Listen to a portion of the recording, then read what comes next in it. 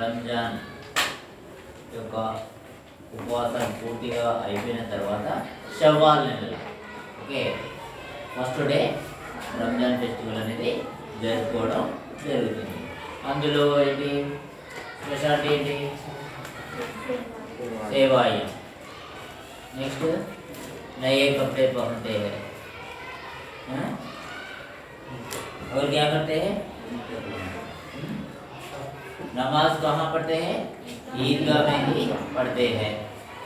और नमाज के बाद सभी एक दूसरे से मिलकर शुभकामनाएं देते हैं।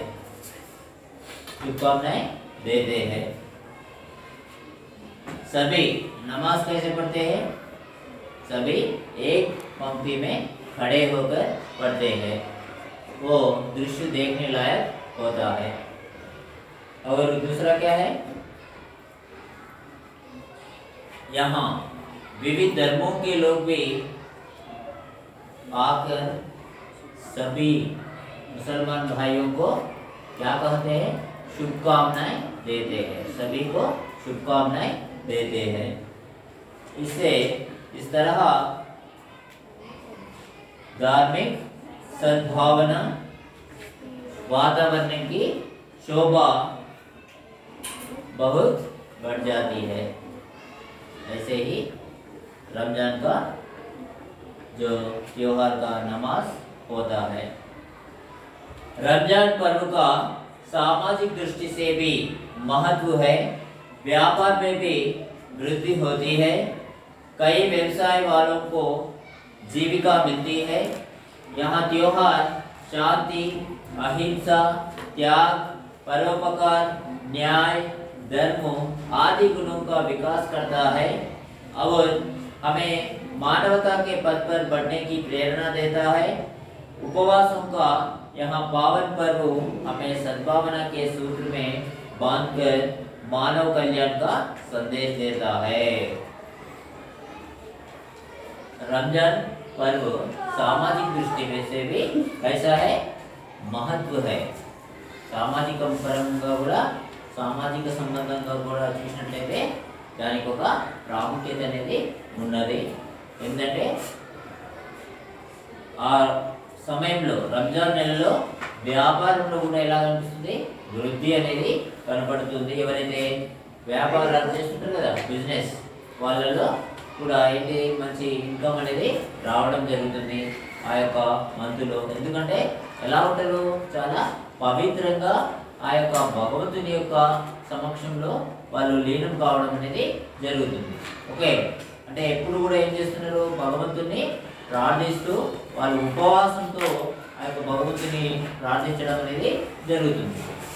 ఓకే ఆ యొక్క 30 days కాబట్టి ఆ రకంగా వాళ్ళ యొక్క చేసేటువంటి పనులలో కూడా ఎలా ఉంటుందంటే వృద్ధి అనేది కనిపిస్తుంది. వ్యవసాయ వాళ్ళకు జీవికా మిల్తీ హై. ఇంకా అగ్రికల్చర్ వాళ్ళకు కూడా ఒక జీవనోపాధ్యాయం ఆదాయం అనేది కూడా అక్కడ రావడం అనేది జరుగుతుంది. ఓకే జీవన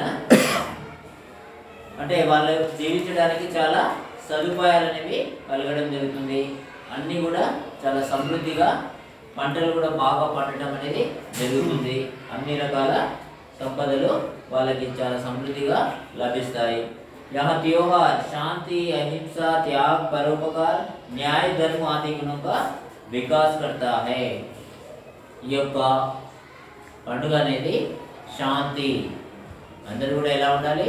కలిసిమెలిసి ఉండే విధంగా అందరిలో కూడా శాంతిని నెలకొల్పే విధంగా. ఇంకా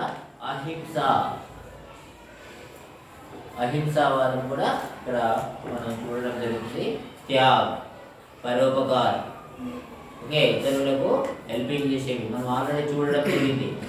ఓకే జకాత్ అని ఓకే ఇంకేం చూసాం ఇంకా ఫిత్రా ఇవన్నీ కూడా ఏంటి? జకాత్ అనేది మన యొక్క సంపదలో 2.5% తీసి పేదలకు ఇవ్వడం జరిగింది. నెక్స్ట్ అదేవిధంగా ఫిత్రా అంటే క్యాండిడేట్ ఇంత అనేది ఓకే, ఆ యొక్క ఫ్యామిలీలో ఎంతమంది అయితే ఉన్నారో అంతమంది కూడా అది తీసి ఏం చేయాలి, అది కూడా మళ్ళీ పేదలకు ఇవ్వడం అనేది జరిగేది. కాబట్టి ఆ రకంగా త్యాగ్, పరోపకార్, న్యాయ్ అందరికీ కూడా సమాన న్యాయం. ఓకే, ఎక్కడ కనిపిస్తుంది అది? ఎలాంటి భేదాభిప్రాయాలు లేకుండా వాళ్ళు చేసేటువంటి ప్రేయర్ చేసేటప్పుడు వాళ్ళు చిన్న పెద్ద ధనిక, ఓకే, పేద అనేది తేడా అనేది లేకుండా ఏం చేస్తున్నారు, ఒకే పంక్తిలో నిలబడి వాళ్ళు ప్రార్థనలు అనేది చేయడం జరుగుతుంది. ఓకే, నెక్స్ట్ धर्म आदि गुणों का विकास करता है। ये त्योहार ये सभी गुणों को विकास करता है और हमें मानवता के पथ पर बढ़ने की प्रेरणा देता है। ఇంకా మానవత విలువలు మనలో పెంచడం జరుగుతుంది. ఓకే, మానవత విధానం మీద నడిచేటువంటి మార్గాన్ని, ఒక సరైనటువంటి మార్గాన్ని రాహుల్ దిఖాతా హై, మార్గాన్ని చూపించడం జరుగుతుంది. उपवासों का यहाँ पावन पर्व हमें सद्भावना के सूत्र में बंधकर मानव कल्याण का संदेश देता है।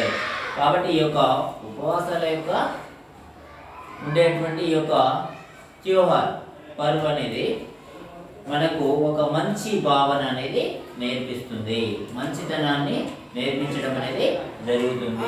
కాబట్టి అందరూ కూడా ఆ యొక్క మంచితనానికి అలవడి వాళ్ళు కూడా ఏం చేస్తారు, మానవ మేలు అనేది, మానవ కళ్యాణం, మానవ కళ్యాణం అంటే ఏంటి, క్షేమం అనేది చేయడానికి ఇది ఒక సూచనగా తెలియజేస్తుంది. సందేశ్ ఒక సూచన అనవచ్చు, లేదంటే మెసేజ్ అని కూడా అనవచ్చు. కాబట్టి ఈ రకంగా ఒక సద్భావన అంటే ఒక మంచి భావనను మనలో ఏం చేస్తుంది, డెవలప్ చేయడం అనేది జరుగుతుంది. ఈ యొక్క రంజాన్ ఫెస్టివల్ ద్వారా మనము శాంతి, అహింస, అదేవిధంగా త్యాగ్, పరోపకార్, న్యాయ, ధర్మం ఈ అన్ని గుణాలను కూడా మనలో ఏం చేస్తున్నాం, వికసింపజేయడం అనేది జరుగుతుంది, వాటిని డెవలప్ చేసుకోవడం అనేది జరుగుతుంది. కాబట్టి శాంతి ఎక్కడ కనిపిస్తుంది, ఇక్కడ అందరూ కూడా శాంతి మార్గంలోనే ఉండాలి. అంటే ఒకరు కొట్టుకోవడం అలాంటిది జరగకూడదు. ఓకే, చాలా కలిసిమెలిసి ఉండాలి. అహింస, ఎవరికి ఏ జీవికి కూడా మనము హింసించడం అనేది జరగకూడదు. నెక్స్ట్ త్యాగ్ అనేది ఏం చేస్తున్నాం, త్యాగు, ఇంకా పరోపకార్. త్యాగ్, పరోపకార్ ఏంటి, మనం అన్నీ కూడా ఏం చేస్తున్నాం, త్యాగం చేస్తున్నాం. పరోపకార్ మనం వాళ్ళకి ఏం చేస్తున్నాం, హెల్పింగ్ అనేది చేస్తున్నాం. నీడీ పీపుల్ ఎవరైతే ఉన్నారో వాళ్ళకి హెల్పింగ్ అనేది చేయడం జరుగుతుంది. నెక్స్ట్ న్యాయ్, అందరికీ కూడా ఈ యొక్క సమానమైనటువంటి న్యాయాన్ని కూడా తెలియజేస్తుంది ఈ యొక్క పరువు.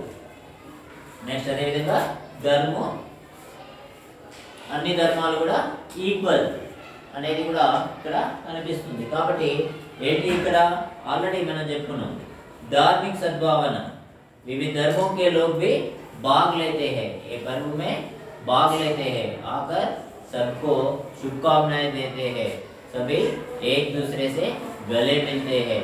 ऐसे ही वहाँ हमें क्या होता है, सद्भावना बढ़ता है। यही ये रमजान पाठ।